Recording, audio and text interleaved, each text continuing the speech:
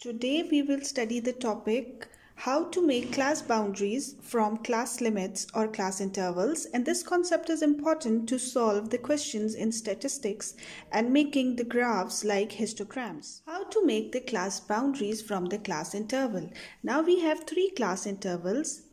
Number 1 has the values 28 and 30, where 30 is the lower class limit and 28 is the upper class limit of first class interval.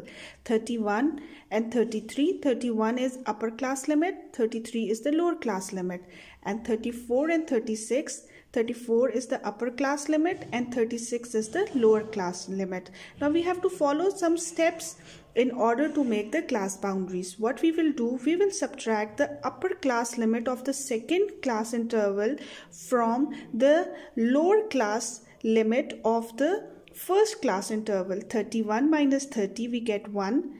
Now we will divide this number with 2, we get 0.5. Now what we will do, we will subtract 0.5 from the upper class limits and we will add 0.5 into the value of the lower class limit in order to make the class boundaries.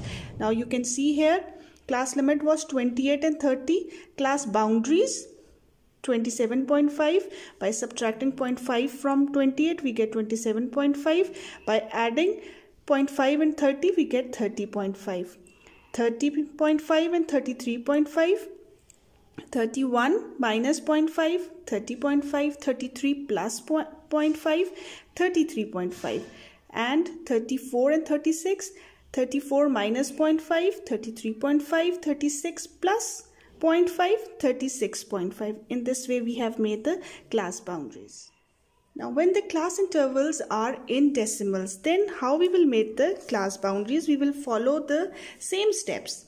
Now the class interval is given 0.25 to 0.75, 0.8 to 1.30. Now we will follow the same steps. We will subtract 0.8 from 0.75. We get 0.05. We divide it with 2. We get 0.025. Now what we will do, we will subtract it from the upper class interval and we will add it in the lower class interval values to make the class boundaries. Now you can see here 0.5 minus 0.025, we get 0.225 as the upper class boundary, and 0.75 plus 0.025 we get 0.775 as the lower class boundary.